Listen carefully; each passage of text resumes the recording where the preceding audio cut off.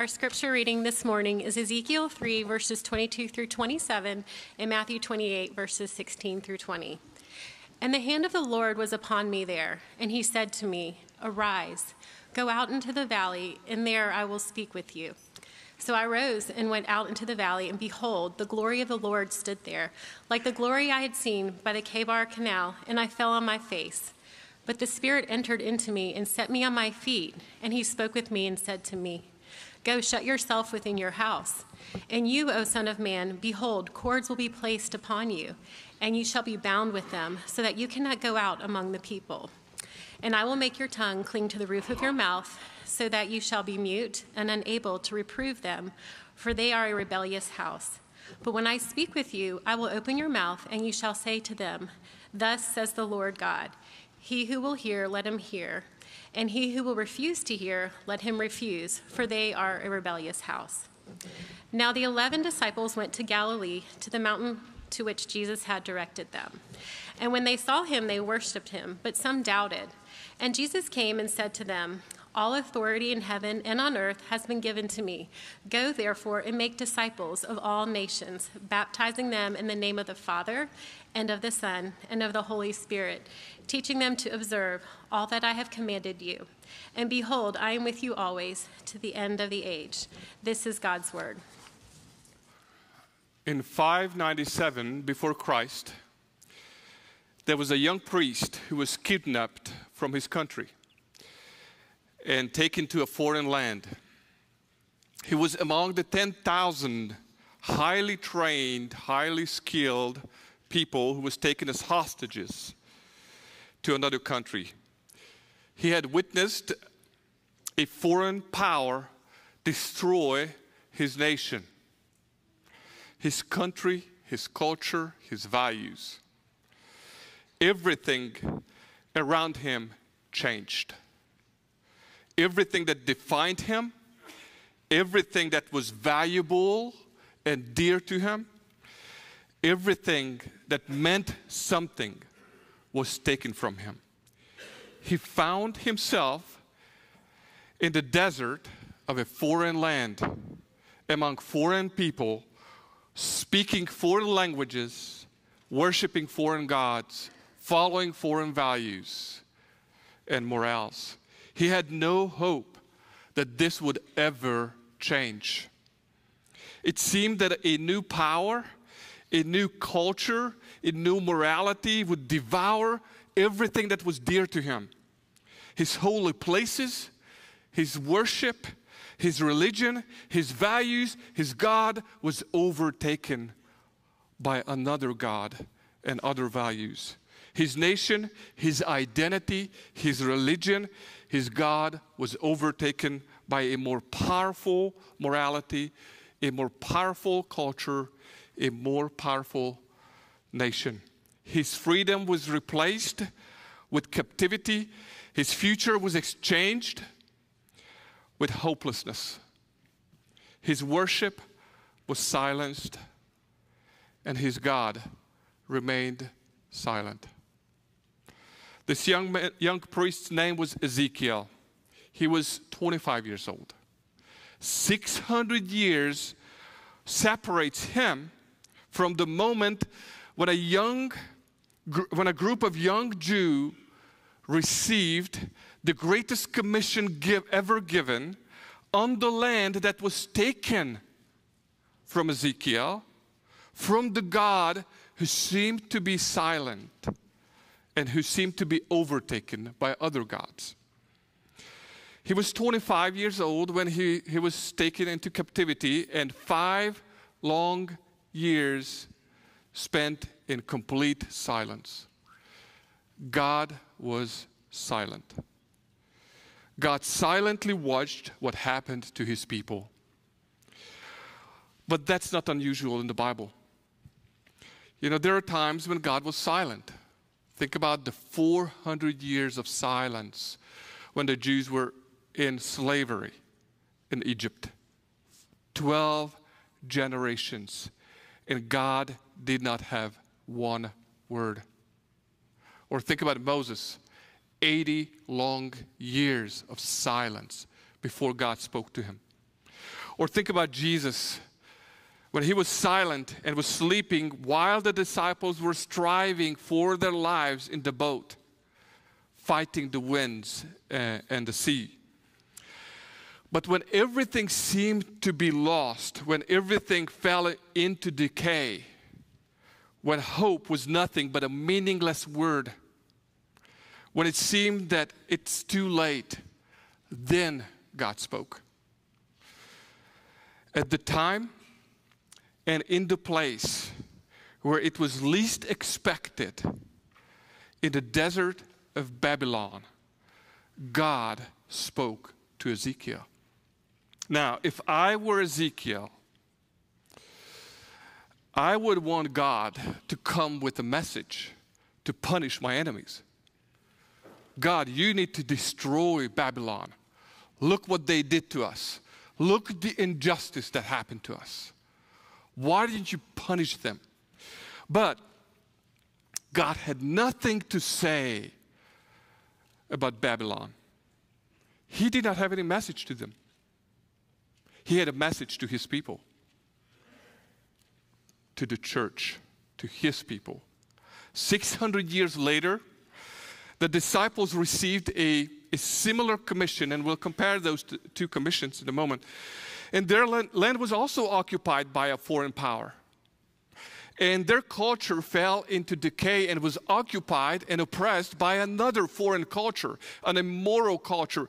Yet when Jesus commends them, he had nothing to say about the culture. He gave a commission. He gave a commission to Ezekiel, a message to his people, and he gave a commission to his disciples. Now, God, if you observe in the Bible, you see that God carefully chooses the places where he commissions his people, where he wants to meet with Ezekiel. You know, and I was thinking, why is that? I mean, places are important in the Bible. Now, and then I came to this conclusion, places are important for us. I mean, I don't know how many, probably a lot of you are old enough to remember, I am old enough to remember, to know exactly where I was when 9/11 happened.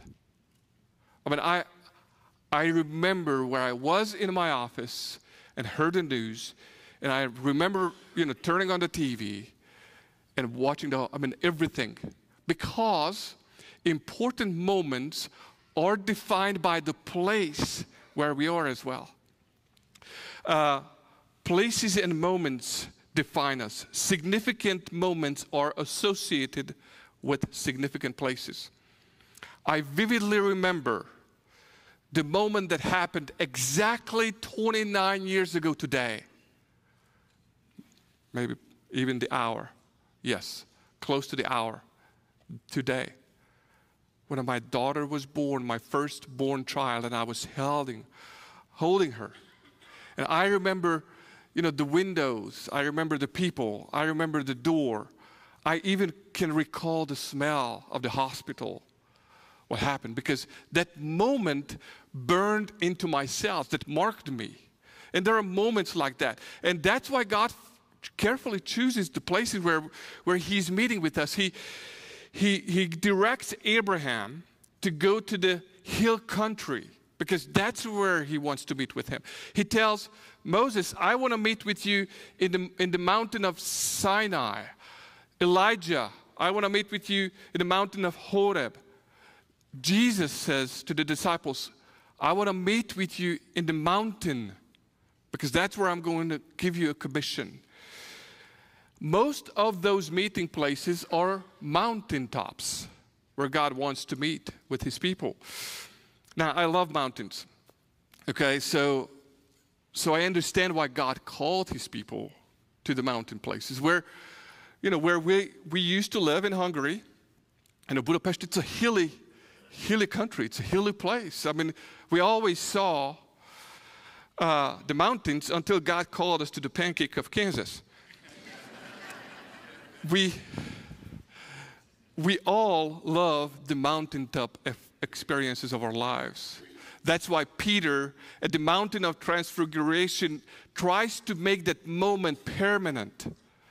and say, we're going to build something here. It's so great to be on the mountaintop because we are protected. We see the future. We have perspective when we are on the mountaintop of our lives.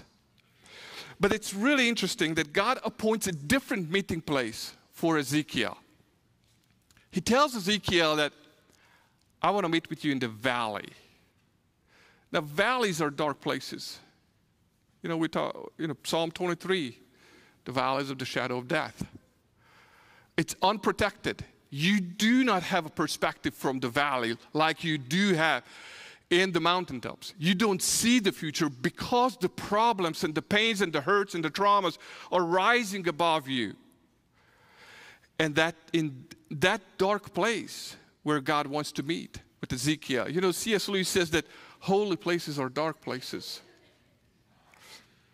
Now, I don't like the valleys of my life. I'm sure you don't either. Your valleys of your life. There are many valleys that I can recall that I absolutely hated. I remember the valleys of my abusive childhood where I had to grow up, or the valleys of 200 days spent in the hospital for fighting for my life.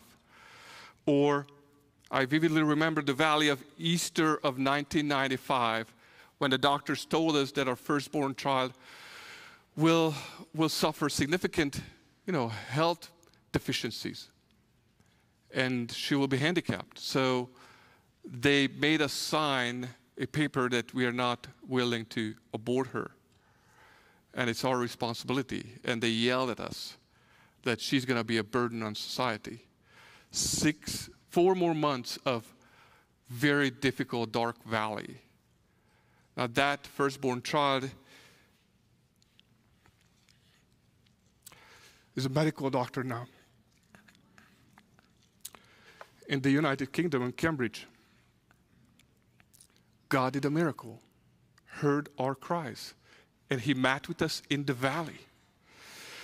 Or I remember June 29th, 1998, when our second child was born, and he almost died as well as my wife. And for a year, we did not know if he's going to be healthy. 1 year of dark valley. I remember the valleys of ministry.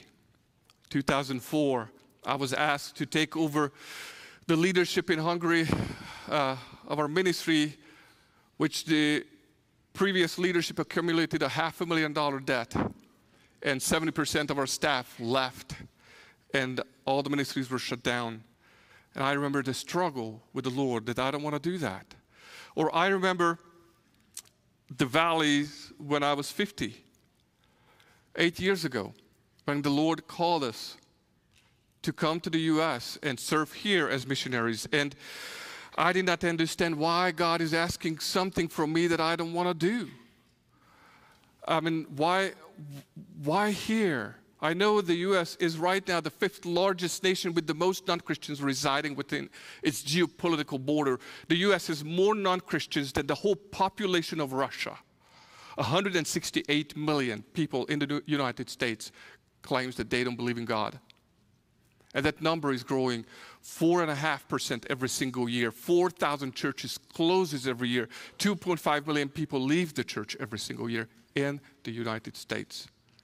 While we were having our Bible studies and having great things in the church, that's what happened in our environment.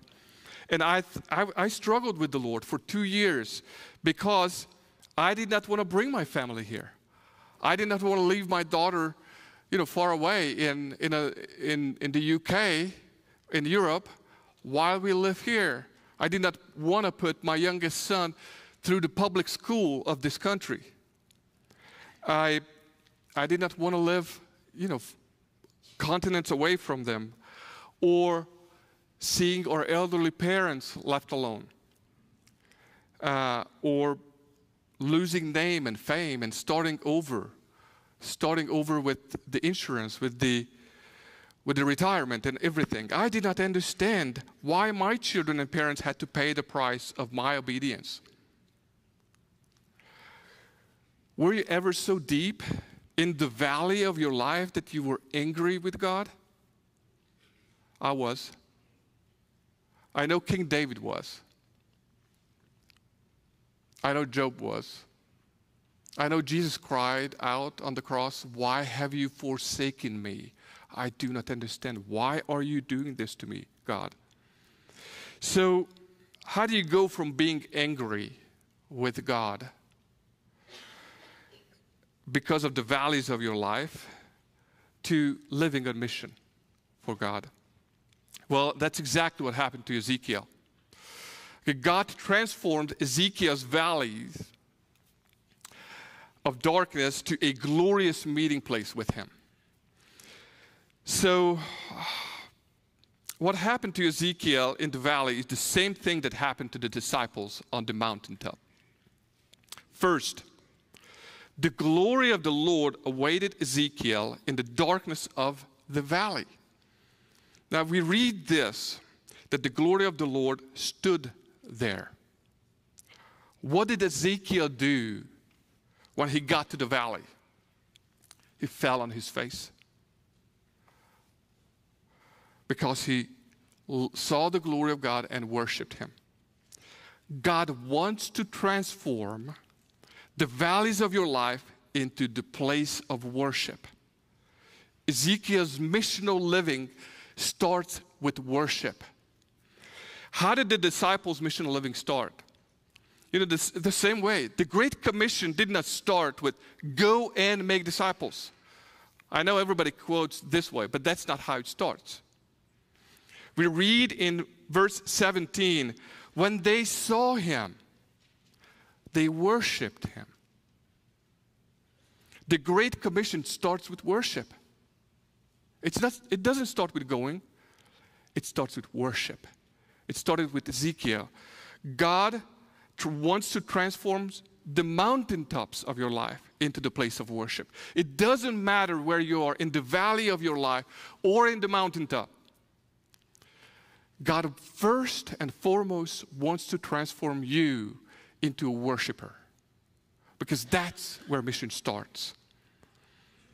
Mission always starts with worship. It always grows out of a worshipful heart, which is thankful and grateful for everything God did for him or her. You know, your mission starts with your worship. Now, worship is mainly not what you say. It's how you live. You respond with your life to God, with your decisions. Worship is that in every single area of my life, Christ is the Lord, and I worship him, and I honor him with my decisions. Every single area, you know, my marriage, my finances, my workplace, my hobbies, what I watch, everything is a worship. So we respond to God's goodness with our whole life, not just with our words. So your mission starts with your worship. Doesn't matter how much I try to convince about the missional need, about the lost, and telling you about all the hundreds of millions who are going to hell without Jesus. If you do not have a worshipful heart, you're not going to be involved in mission. So the first thing, what's so great about the Great Commission, that it starts with worship. It's about worship. Second, Ezekiel receives power. We read this: the Spirit entered into me and set me on my feet. Ezekiel receives God's power in the valley. He receives power for the mission he will be charged with. Jesus also promised his power for the mission that we are charged with. In Acts 1:8, he says that you will receive power when the Holy Spirit has come upon you, and you will be my witnesses. So power is given. So the second great thing about the Great Commission is that we are empowered to do it. It's worship, It starts with worship and God's power. Before even we go, before we open our mouth, we already worship Him and we are already received His power. What a great thing that is. The third, the Lord spoke to Ezekiel, just as Jesus also spoke to His disciples. Matter of fact, it's really interesting what as you read the passage longer, it's really interesting the conversation what God has with Ezekiel, because He says that, Ezekiel, okay, I'm going to be so close to you that when you do not hear a word from me, you just shut your little pie hole. Okay? Just close your mouth. When I speak, you'll speak. When I move, you move. What I say, you say. That closeness and that being taught by the Lord. And Jesus confirms that in the Great Commission, because He said that, hey, I already taught you. I told you everything. I instructed you. I educated you. So all you need to do is you need to teach what you had been taught. So it's simple. So the Great Commission is the evidence that we had been taught by Jesus. That Jesus already educated us, informed us. The King of the universe, who knows everything, already confirms and affirms that you know what you need to do to fulfill the Great Commission and to obey the Great Commission. So the third great thing about the Great Commission is that the God of the universe already spoke to us. He gave an evidence and told us, I already spoke to you. So you don't need more information to be able to fulfill the Great Commission. Fourth, Ezekiel receives God's call in the valley. He receives a mission, a calling, a purpose in life. Now, when everything was aimless and purposeless, because everything that defined him was taken from him, he was there in a completely different world and culture where there was no hope that his past will be restored or anything from that will remain. Suddenly, God gives him a reason to get up every morning. You have a mission. You have a purpose to live for. And that's very significant. Significant. This summer, I met with, I think, 11 or 12 of my former 8th grade classmates. We haven't seen each other for 44 years. And one of the guy that I was friend with told me that, I remember that in 8th grade you talked to me about God. And he said that, 44 years went by. Can you tell me what the purpose of life is? And I thought, how tragic that is, that you are 58 years old and you do not know the purpose of your existence. That's just so sad. So I concluded the evening with reading them John 3, all 11 of them, and explaining the love of God and how they can live for the purpose that God created us for. That's how important it is to have a purpose, and our purpose is what God gave us. We are on a mission. The church is on a mission to point to the kingdom of God, because the kingdom of God is at hand. So we need to point people to that. And lastly, God promised His presence. When I speak, I will open your mouth. I will be close to you. I will be your mouth. I already mentioned that. But Jesus also promised His presence with the Great Commission. He says, I will be with you always until the ends of the earth.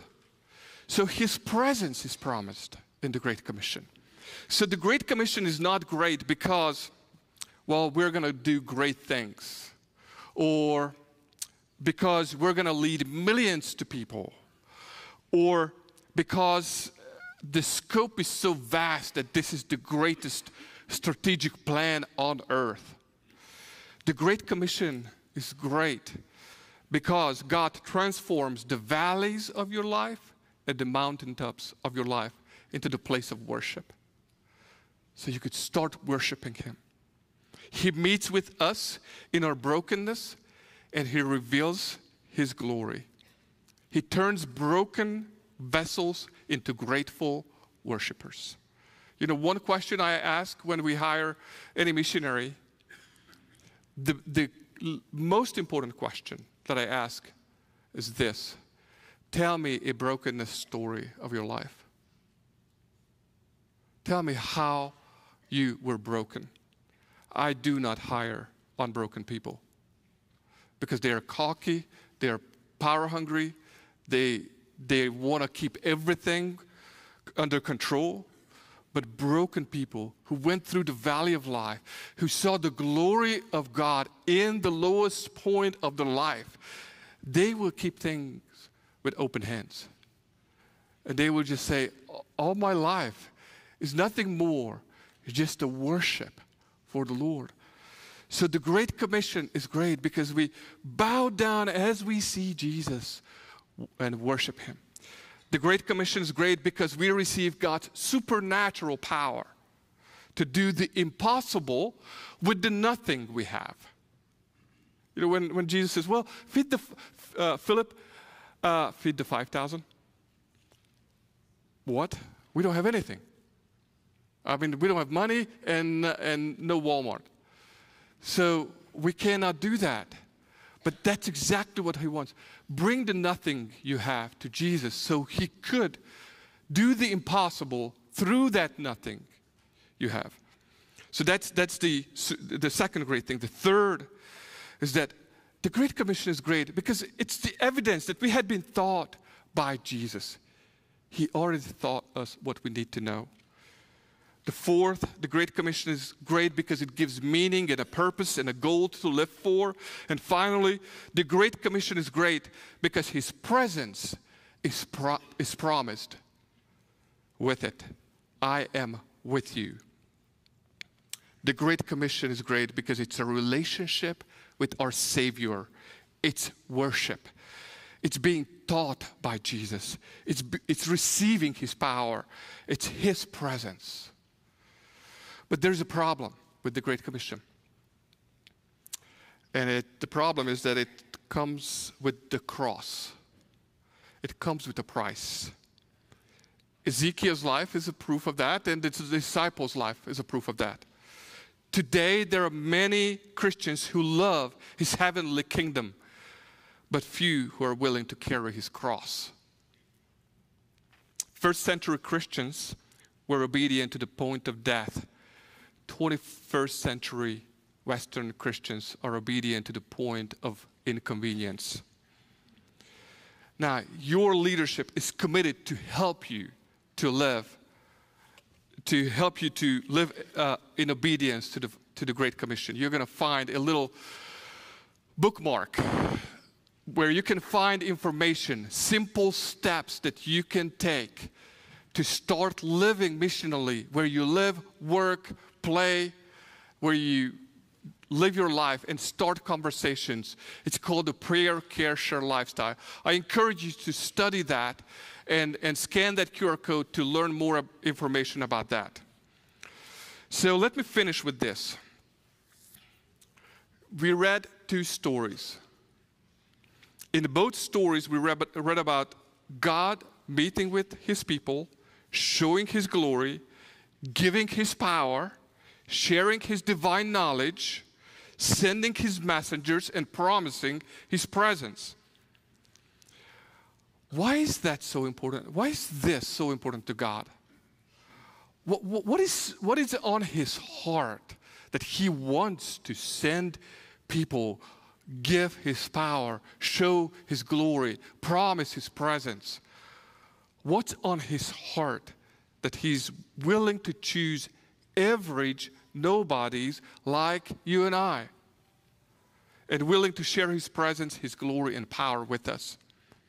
His heart is beating for something. What do you hear? What do you hear when you listen to the heartbeat of Jesus? Let me tell you what I hear. I hear four things. It's like the four chambers of the human heart. There are four heartbeats of Jesus. First, His heartbeat says this: I came to seek and save the lost. My heart beats for the lost. Second, go and make disciples.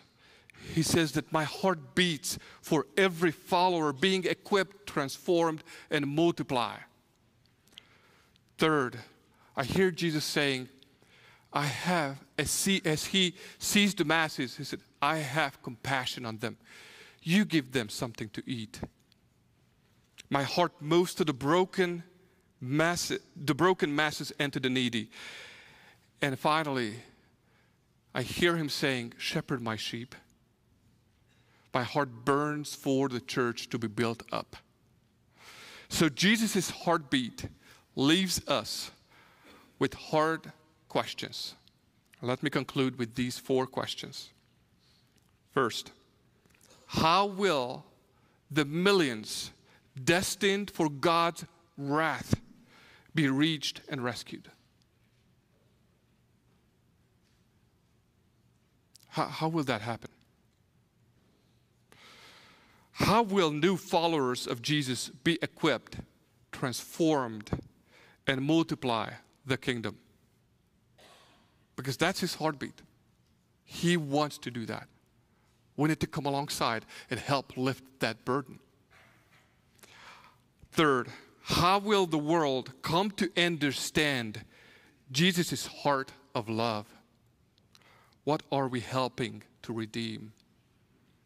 You know, I told a story in this summer. We were in D.C. and at a meeting and then visiting the Capitol. And as we came out, we found ourselves in the middle of the largest LGBTQ pride parade you could imagine. And we couldn't find our way out. We couldn't get an Uber. It was tens of thousands of people.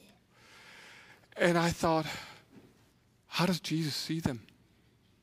Because what we have, it's a repulsive reaction. And we say, it's disgusting.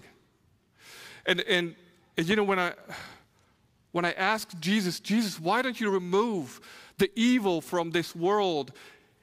You know what His response is? How about I start with you? How about I start with you?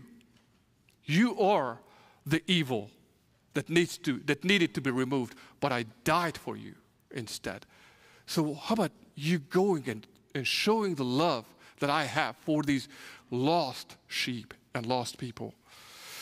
And the final question, how can I be engaged in shepherding the good news of the kingdom throughout the whole world until there are people from every tribe, nation, and tongue who are obedient to the faith? We need to put our feet where His heart is. Let me pray. Lord Jesus, You are so good to us. You meet us in our valleys or in our mountaintops. We want to bow down and worship You. And out of this worshipful heart, we just want to obey and do what we can, Lord, to serve the mission and spread the love that You have for this lost humanity. Lord, have mercy on us. Have mercy on me, so I would see people how You see them. I would be willing to take the steps that You would want me to take to spread Your love, to share and proclaim the eternal salvation that You offer to every single person. In Your name we pray. Amen.